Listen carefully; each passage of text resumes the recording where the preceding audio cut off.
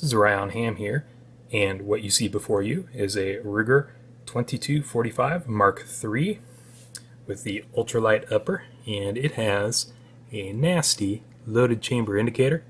What I'm going to do is I'm going to explain to you two ways of disabling the loaded chamber indicator.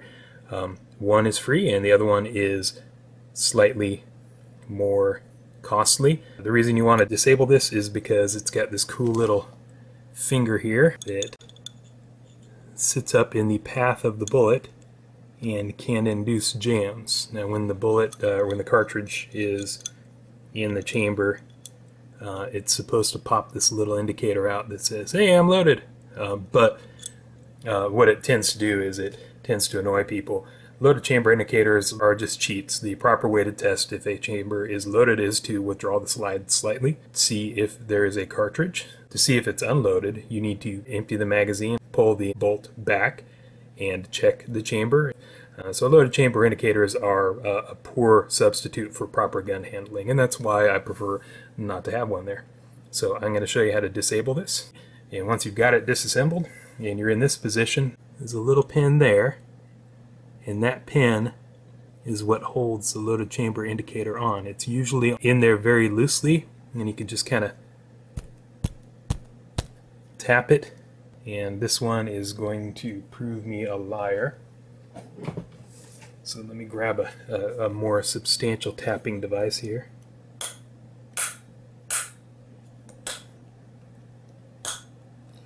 There you go. Okay, just tapped on it a few times and that comes out. And then with that pin pulled out, you see the loaded chamber indicator assembly here, otherwise known as an LCI. And there's a spring, and there's a little metallic finger there, and then there's another spring here. There we go. Take that little metal part out.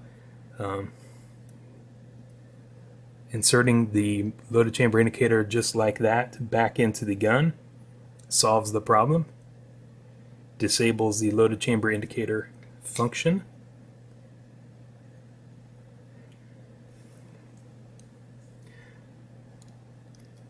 And everything is hunky-dory again. So there you go. Back in, loaded chamber indicator back in. It will not function to induce jams. It is no longer in the path of your cartridge as your cartridge is being chambered, and you're good to go. That, however, is not the best solution. And the reason I say that is because it says loaded chamber indicator. So somebody who's not a professional at gun handling or somebody who's new might look at that and say, well, that loaded chamber indicator doesn't say anything, so the chamber must be empty, even if it's got a round in it, and they could discharge the gun and hurt somebody if they are not following any of the other rules because they've already broken that one. I've got a solution for that too that's also free. Yeah. I'm using a plastic mallet. So once you've got this out, you set that loaded chamber indicator in a vise and you file the words loaded chamber indicator off the top, reinsert it in the gun, and it no longer says loaded chamber indicator and everybody is happy, right? Of course we know the answer is not right, because I've got another fix for you. What you can do is you can go online and find fillers for the slots, and there's one made by a guy named Bruce Patza.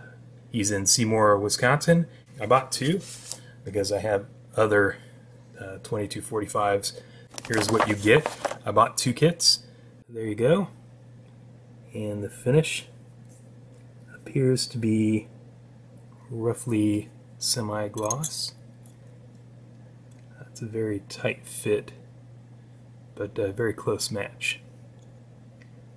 So all you have to do is once you get it lined up, just insert that set screw like yeah into the slot, and should be good to go. And the problem I was having was it needed to be fitted a little bit. This back end was not quite up to spec and it was sticking out a bit, but now that it's in, You can see it fits fairly flush, and I'm happy with it. Fills up the slot, and I should be good to go. It's made out of stainless steel, kind of matches the finish. So we're back, and you can see everything together. The loaded chamber indicator is gone. And well, it's not gone, it's sitting right here, but don't intend to ever have to put that darn thing back on. And I've done a couple of other things in some other videos. I've removed the magazine disconnects, so now the thing pops free on me, and I can actually fire the gun with the magazine out. It makes disassembly a lot simpler. You can see I changed the trigger pin on it in another video. I actually drilled that out with a number 19 drill bit, and I put a notch in the drill bit, cut it off, and I'm using the drill bit as a trigger pin, which makes for a lot tighter tolerances. And I put some shims in there to keep the trigger from wiggling side to side. And finally, I removed some plastic at the bottom of the grip. And what that does is that helps the magazine seat a little bit better. It sticks down a little bit further, and it makes magazine changes a lot quicker, especially with the magazine disconnect gone. I enjoyed making this video. If you enjoyed watching it, please click like, favorite, subscribe, share, comment, whatever you'd like to do. This is Ryan Ham. Goodbye.